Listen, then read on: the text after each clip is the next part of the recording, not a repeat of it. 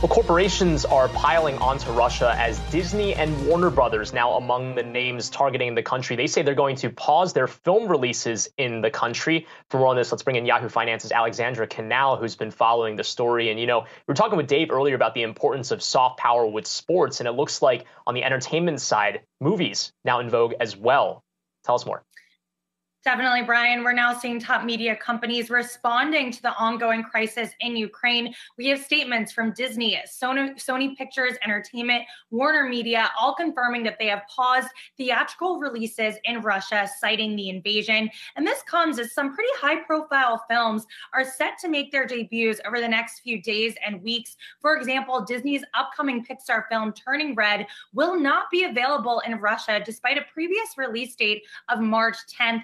Disney is saying in a statement to Yahoo Finance, quote, "We will make future business decisions based on the evolving situation." Now, Disney was the first major studio to pause releases in the country, but Warner Brothers quickly followed suit just a few hours later, announcing that the Batman's release date will also be on pause.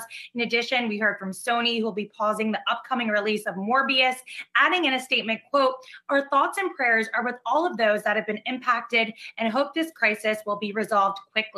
Now, if we take a look at the Russia theatrical market and the impact that it could have on Hollywood, it is certainly not as big as China or some of those other Asian markets when we're talking about the international box office. But all of that being said, it's still pretty significant. Last year, for example, Russia accounted for over $600 million in ticket sales, making up about 2.8% of the worldwide box office figure, which totaled $21.4 billion, according to Comscore data.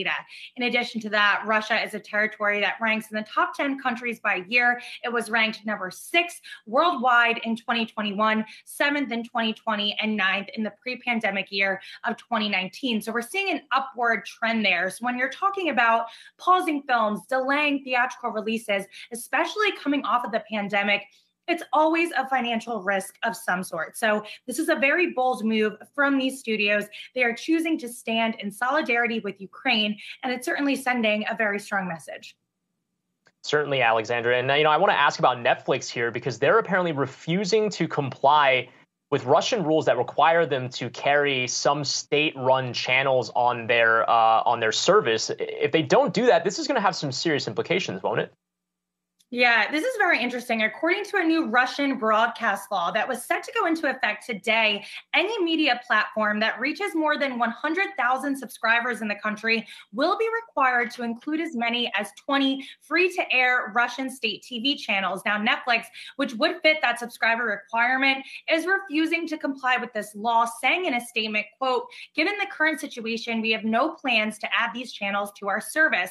Now, one of those channels in question is Channel 1, which reportedly has strong ties to the Kremlin. Another is SPAS, SPAS, which is operated by the Russian Orthodox Church. So a lot of these Russian state-run media outlets, which have been pushing the Putin agenda, spreading disinformation, those are the ones that are really in question here. Now, right now, despite Netflix not complying with this rule, it is still expected to continue to operate in the country. It's unclear at this time how it will plan to skirt past and avoid this new legislation and regulation, especially if the country decides to enforce it. But it is worth noting that Netflix's presence in Russia is still relatively new, launching in the country just over 1 year ago.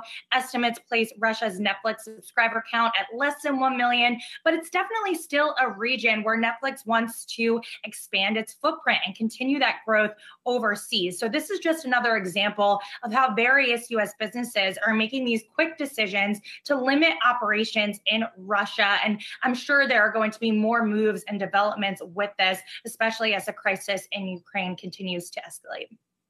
Yeah, fascinating story. And I guess at least for right now, for the Netflix story, the ball back in Russia's court. But Yahoo Finance's Alexandra Canal, thanks so much for breaking all that down for us.